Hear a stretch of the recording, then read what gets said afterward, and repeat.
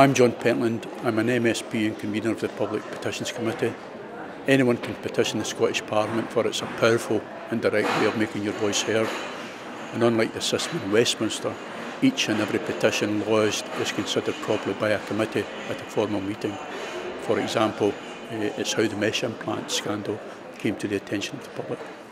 The Public Petitions Committee is coming to Dumfries, and one of the committee members, John Wilson, has been on the ground asking people if there was one subject you wanted to discuss in the Scottish Parliament, what would it be? Well, the issue would be the petition against what they propose to do to the White Sands. Yes, exactly what it is.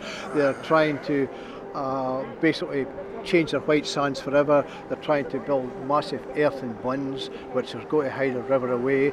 If there was any issue you wanted to take to that committee, what would that issue be? The potholes on the roads. They're very bad.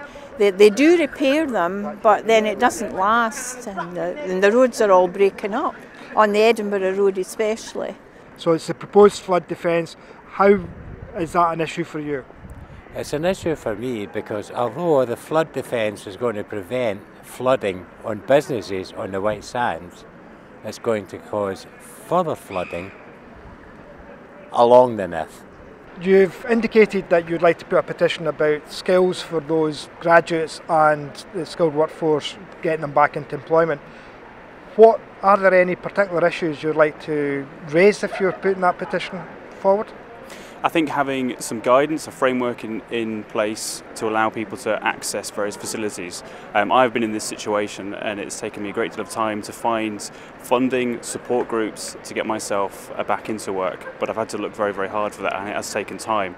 The public of Dumfries have got the opportunity to come and hear the Public Petitions Committee in action on the 23rd of February.